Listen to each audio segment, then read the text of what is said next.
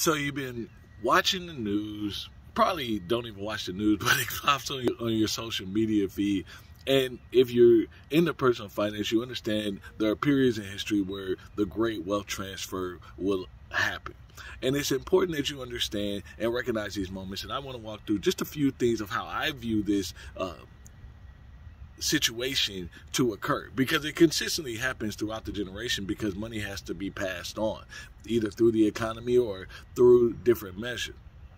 But in this instance, we're actually in what I consider the action reality of watching wealth transfer in many different avenues. So Fidelity had reported that they had a 32% increase in just 401k millionaires. And we know that's the traditional way of building your wealth so that you're able to retire with dignity, reach that financial independence.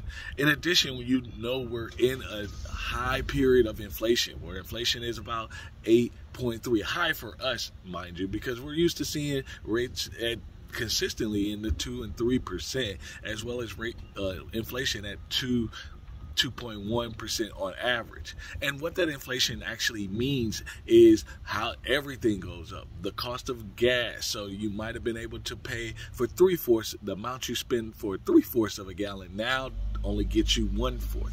Groceries, the doubling the price, tripling the price of what you would pay for your family's meals weekly.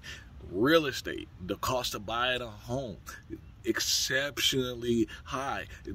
Seeing 20% increase in 2020, 17% increase in 2021, and now trying to bring that down. But the fact is, this is the new cost, and these are the avenues by which you will see the great wealth transfer. But the biggest one of them all is the next gen, that baby boomer generation is set to pass on $30 to $68 trillion. The interesting thing about that is they're looking at how can they support their grandkids. And so when you look at this actual activity, how they're doing it, it's either through giving it to their grandkids, or they're looking at different measures by philanthropy, which they can redistribute their wealth throughout the generation. The great wealth generation is something very important that you do need to cause attention to the things around you.